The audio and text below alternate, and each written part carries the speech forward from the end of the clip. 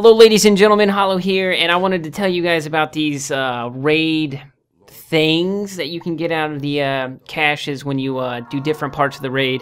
One is the siege engine tech that you get for defeating the giant death Zamboni, and what you do is you take this to Shiro in the Iron Temple Tower place, hand it into him, and you'll get rep and 3000 glimmer, so that's his. And then you can also get one called the Aksis core, and you take that to Lord Saladin, and it's the exact same thing. You get 3000 rep.